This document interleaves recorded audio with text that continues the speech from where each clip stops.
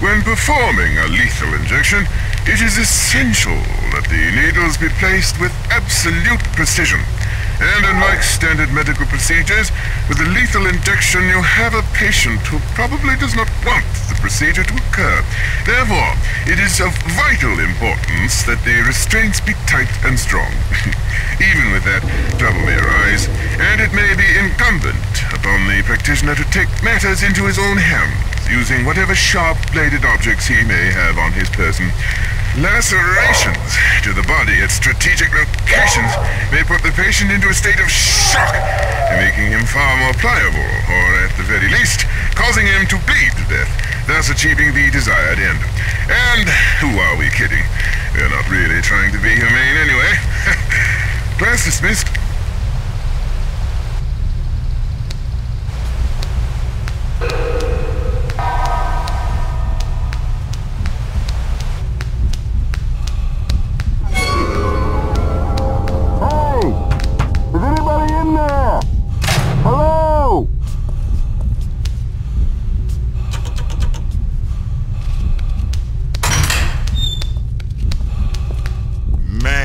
Good to see another human. Wait, what the fuck? Torque, is that you? Fuck, man, it's me, Dallas from Easton. Man, if anybody could survive this shit, it figures you could. You seen some of these things, man? Fucking whack shit. I heard the government's been conducting experiments on us inmates. Next phase of MK Ultra, if you can believe that shit. Now it's turned into the mother of all clusterfucks.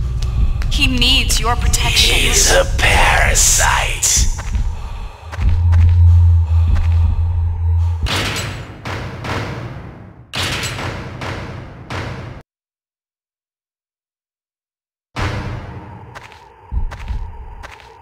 It looks like there's no way out in here. Come on, man. Follow me. We gotta try to get to the outside. If you don't help him, he'll die. You're better off without him.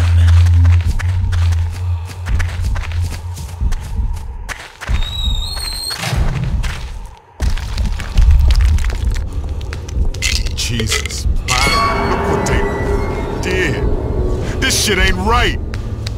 You made being on the inside better. You were my main man. I miss you. You never went for that kind of thing on the inside, did you, Torque? Nah? Well, you don't know what you were missing. Come on, this shit's too fucked up to look at.